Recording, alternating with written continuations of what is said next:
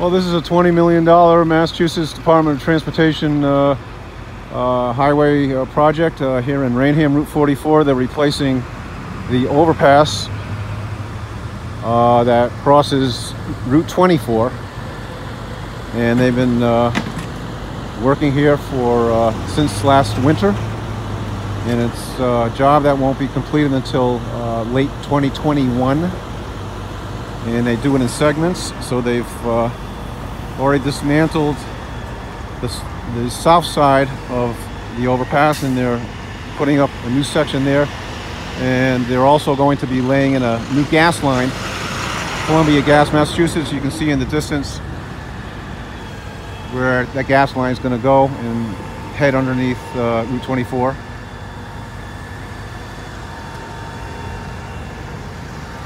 Traffic is slowed down here compared to the old days because you have temporary traffic signals.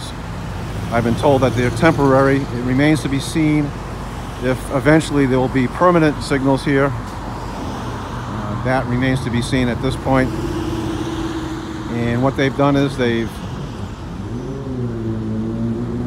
added a lane for, well, thanks a lot. They've added a lane for traffic coming off of 24 South that wants vehicles that want to head east on 44. So where that truck is turning now, turning left on 44 east, some months ago that was not possible. It was a different ramp that is now closed off on the other side of that Jersey barrier. And it remains to be seen whether this will be a permanent arrangement or not. So this is what I've been told by a DOT worker on site. But this is a long-term project. And like I said, $20 million project to improve and replace aging infrastructure here on Route 24, this ramp.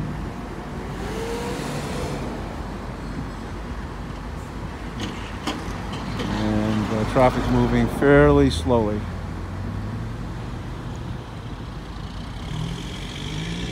But steadily.